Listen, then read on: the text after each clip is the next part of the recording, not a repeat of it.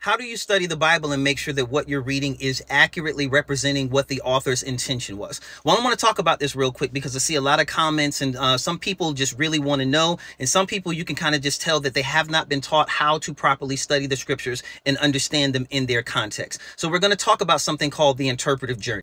So step one in interpreting the Bible is grasping the text in their town. Step two is going to be measuring the width of the river to cross. Step number three, crossing the principalizing bridge. Step number four is grasping the text in our town. And then step number five is applying it.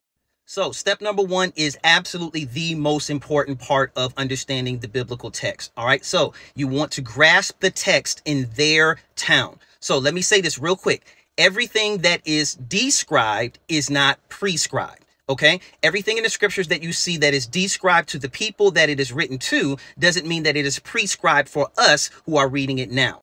Also, the Bible is not written to us, but it is written for us. Primary audience of the Old Testament and even most of the New Testament was the Jewish people. And then the Gentiles, which means non-Jews, comes in the New Testament. So again, the Bible is not written to us. It is written for us. We are not the biblical audience.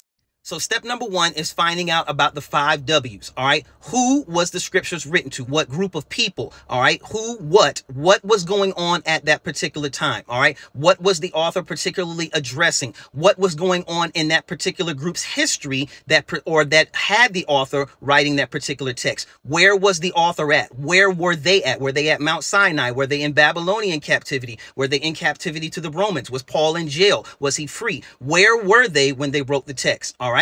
When was the text written? Absolutely important. Was it written before the destruction of the temple? Was it written before captivity? During captivity? Where was or when was the text written?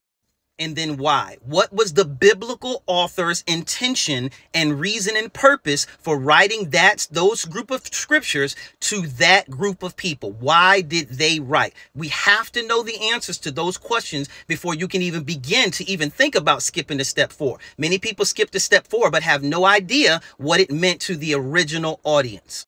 You have to know the historical and literary context. Is this apocalyptic literature? Is it wisdom literature? Is it prophetic literature? Is it historical literature? That absolutely makes a difference in how we read the text for the original audience.